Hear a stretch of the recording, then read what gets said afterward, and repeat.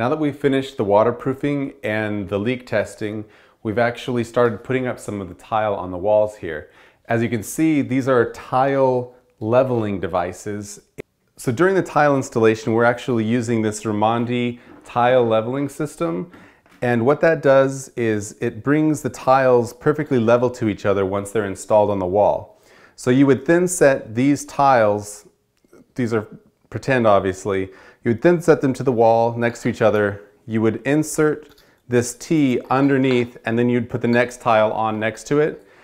Once it's actually on the wall and the thin set is still wet and is pliable and actually can level a little bit, you insert these wedges. And once you insert the wedges, it pulls the surfaces of the tile directly level with each other.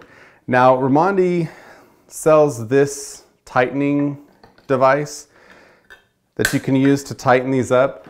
I've actually found that I break more of them with the tool than just doing it by hand. So I've found that I can actually just do it with my hand and I can feel what's going on better.